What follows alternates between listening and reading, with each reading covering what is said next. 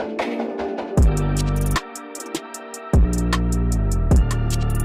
guys, it's Mark from GLD. It's been a minute since I've done a video. I thought today I would jump in and explain the various types of materials and plating and so forth that goes into making fine pieces of jewelry.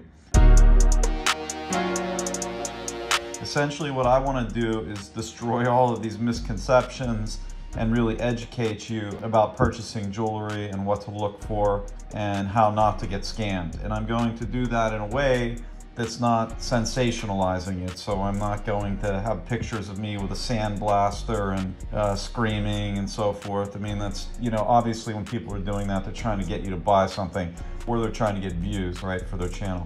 Look, I would like you to buy from GLD if you're going to make a purchase, but if you don't, I certainly want you not to get ripped off. So what we have here today are 3 pieces of GLD jewelry. So you've got the Jesus piece. The first one here, it's a plated piece. The second piece is Vermeil, and I'm going to teach you about all these terms. And the third piece is actually solid gold. That's a 10 karat piece of gold. It's actually not solid gold. We'll explain that later. So first of all, on this particular piece that's plated. So what's it mean to have a plated piece of jewelry? So this item is actually underneath the material, underneath this piece can be comprised of various metal alloys, stainless steel or even silver. And then over it is plated. You can think of it almost like it's sprayed on, right, or coated on. There is real gold. So when people say things are fake, it's in truth, that's not really accurate because the outside plating is actually, in our case, real gold. Now what you have to look out for on plated pieces is that oftentimes many companies are not using real gold, and therefore you will see the color look like could be very orange, something, you know, it just doesn't look natural. But you can see here, the reason why this looks like this, the solid piece of gold, is because the outside coating is actually real gold. And therefore, that's going to look just like this piece. Let's talk about Vermeil.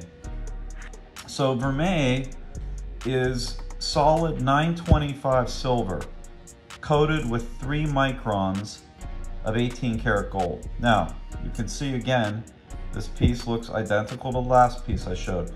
You'll notice that if you see a stamp 925, that may mean that it's Vermeil.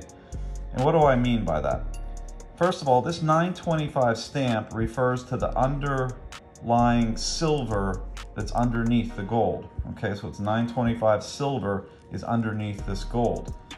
Now, I tell you that it could be Vermeil, and in our case it always is, but what you have happening is many people that are out there selling Vermeil, they're scamming you. They're saying it's Vermeil, they're stamping a 925 on some piece of junk and telling you that you're buying Vermeil. I see price points out there that it's just impossible for people to be purchasing real silver, real gold, and offering the prices they do.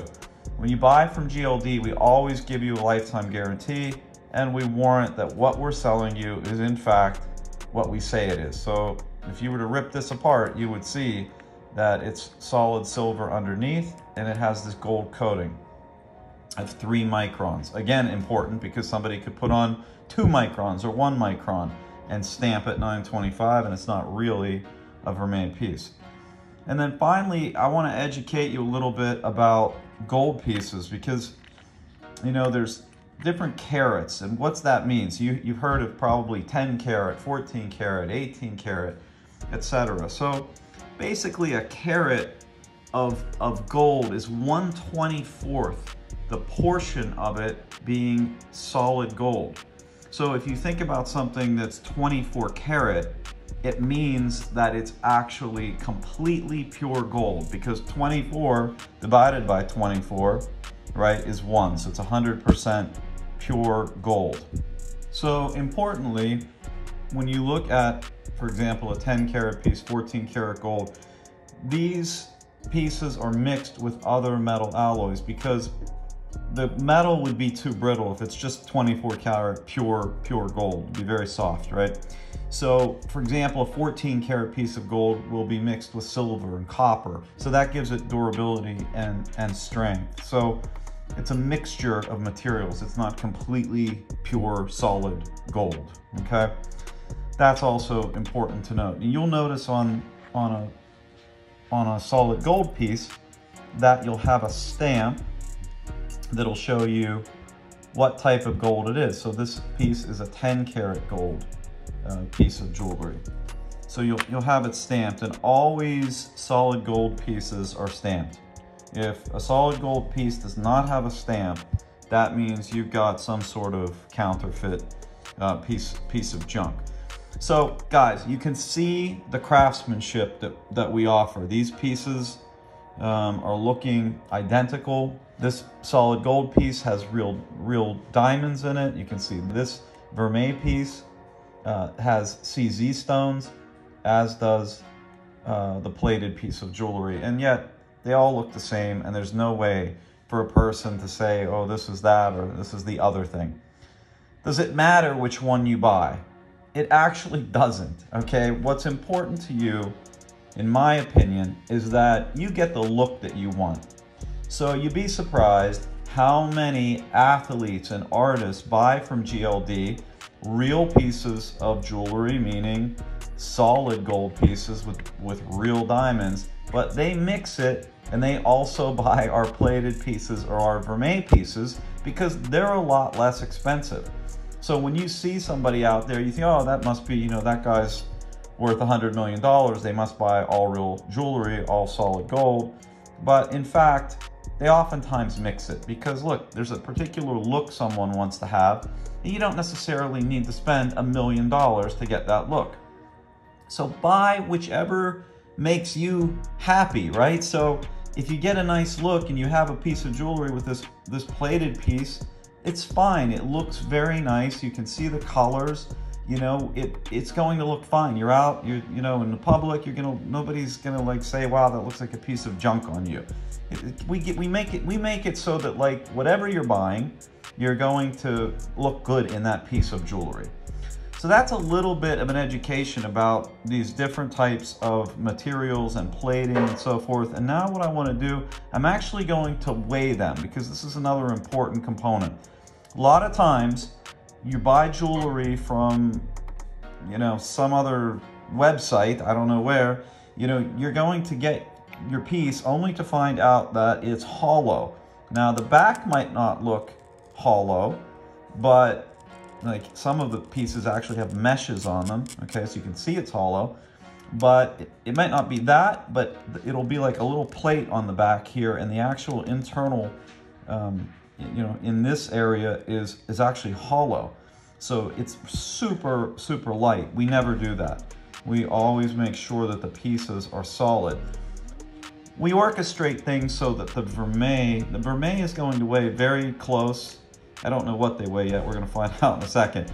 So the Vermeil is going to weigh very close to what the solid gold piece will weigh, while the plated piece of jewelry will tend to be a little bit lighter just because of the underlying material that is utilized. So let's take a look and let's go ahead and weigh these right now. So the first piece I'm going to weigh is actually 10 karat piece, the solid gold piece, right? Now remember, 10 karat means that the piece is actually 41% gold. Okay, so it's 41% gold. How did I know that? I take 10 and I divide it by 24. Let's put them on there. Okay, so you can see here, the solid gold piece is weighing in at 18 grams, right? Fine. Let's now go to the Vermeil piece. You see the stamp, 925. Let's put that down. Okay, so the Vermeil piece is also weighing in at 18 grams. So again, I told you earlier, guys, these are going to weigh pretty closely, and in fact they did. And finally, This is the plated piece of jewelry. Let's go ahead and put him down. Okay, so the plated piece somewhere right in 15, 16. So we're getting back and forth there. But so you can see that is a little bit lighter. Now to your perception, if you had these these three pieces in your hand and you were testing them against each other, you really can't notice, you know, two grams to the touch. Okay guys, so now that you know a little bit about the materials and how gold pieces are made and what the different components are and so forth, comment below. Let us know which would you buy now that you know what the whole deal is, right? From plated to Vermeil to solid gold.